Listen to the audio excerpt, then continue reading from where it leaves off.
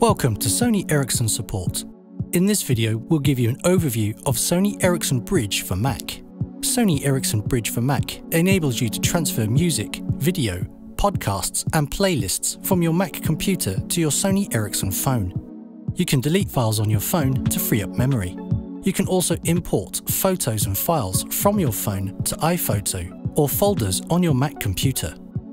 Sony Ericsson Bridge for Mac can be downloaded at www.sonyericsson.com/support. To start using your phone with Sony Ericsson Bridge for Mac after you've installed it, you must first connect your phone to your computer. Press the menu key, tap Settings, tap Sony Ericsson, tap Connectivity, tap USB connection mode, select Media Transfer mode and tap OK. Now connect your phone to the computer with the USB cable. In case your Mac OS doesn't support MTP, you can choose Mass Storage mode instead. If this is the case, there are 2 extra steps you have to do after connecting your phone to the cable. Pull the status bar down. Tap Connect your phone. Then tap Connect phone memory card. When your phone is connected, you can easily transfer your photos, music and videos to and from your computer. To the left of the screen, there is a pane from which you can access your iTunes library, iPhoto library, or just browse the content of your phone.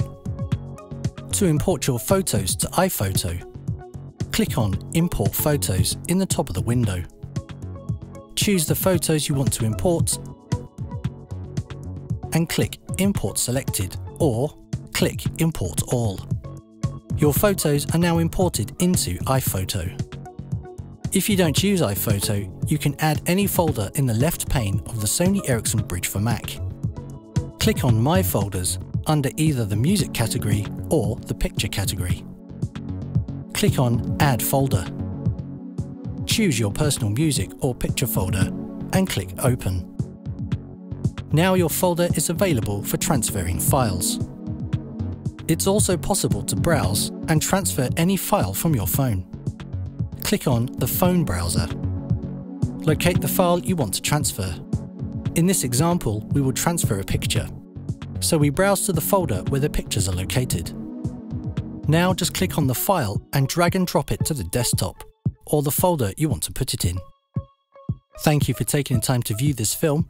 You'll find more information about your phone by visiting the support zone, where you can improve your user experience.